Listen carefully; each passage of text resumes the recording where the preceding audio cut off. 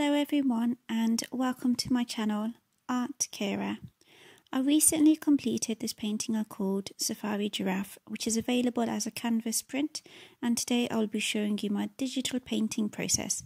Hope you enjoy and don't forget to like and subscribe. The reference image I am using is from Pexels, where you can get royalty-free images to use.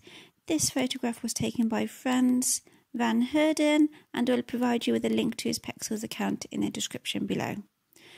I always start out by making approximate proportions, so you can see me marking out where the top of the giraffe's head will be, the bottom of its feet and the sides of the body.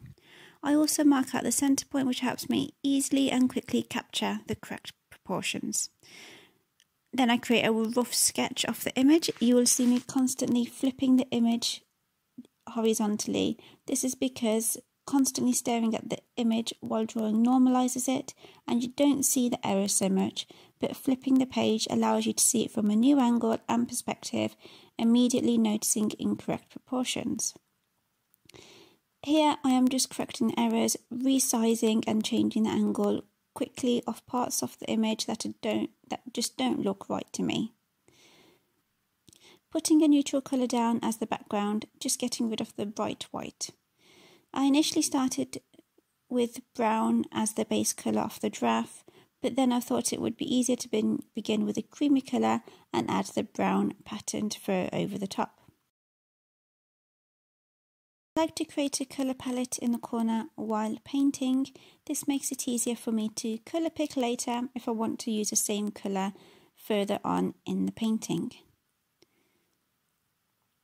Just getting the basic colours down here and not really thinking about contrast yet. I think it is important to continue to develop the background at the same rate as developing the foreground. The background is just as much a part of the painting and the two need to look like they are interacting and complement each other. Here I am adding patterns to the fur. It is important not to get too bogged down capturing all the minor details of the patterned fur unless you're trying to create an ultra-realistic painting, as this will just take you forever. It is up to you as an artist to decide how realistic you want the piece to look. I've tried to use the pattern of the fur to show the contours of the body, and as I go down the legs, I'm just creating marks. As an artist, you need to choose which aspects of the painting to concentrate on the most and bring to the viewer's attention. For this piece, I'm trying to capture colour and atmosphere, so I am not too concerned about the pattern.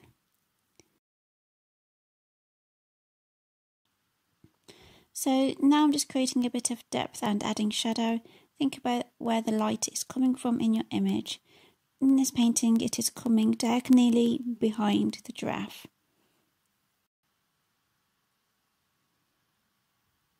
To create the painterly effect of traditional paint, I like to use a brush called Real Oils, which I believe comes with the latest version of Photoshop.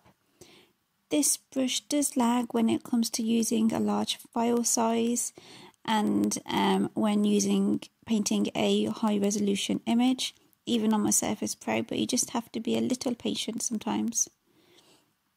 I wasn't really feeling the colour scheme here, so I completely changed the background, adding some yellow in a painterly style and some dark brown for contrast.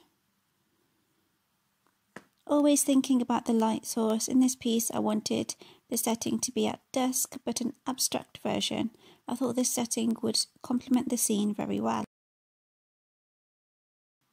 The beauty of digital painting is that you can increase the contrast and colour saturation within an instant.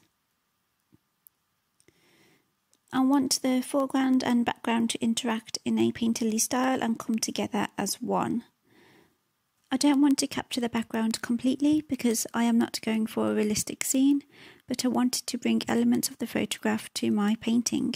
The left of the painting is looking a little empty, so I thought it would be a good idea to bring in some of the plants to improve the composition and make the painting more interesting. Adding more details and refinements to the giraffe. So the giraffe looks like it's kind of floating and not interacting with the background enough, so I gave it a little shadow stretched out from the hooves.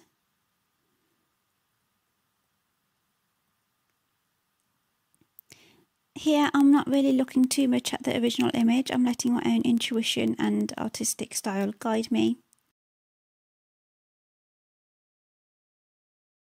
Yeah, I am pretty much 95% finished at this point, just playing around with the contrast, colour and adding some detail here and there. It took me a while to get this last bit right. I was really struggling with the final 5%. I wasn't entirely happy with the colour. It felt way too red and orange. I was constantly fighting with wanting to tone down the colour, but I kept adding it back in because I love colour in artwork.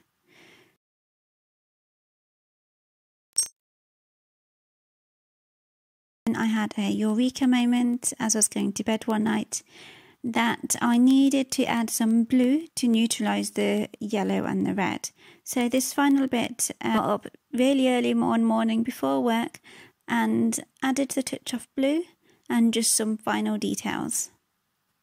So the way I like to do my artwork is I start by copying the reference image to get the basic proportions of the subject correct, but slowly I add my own artistic style and I stop looking at the reference and I use my own vision to create an original piece of work.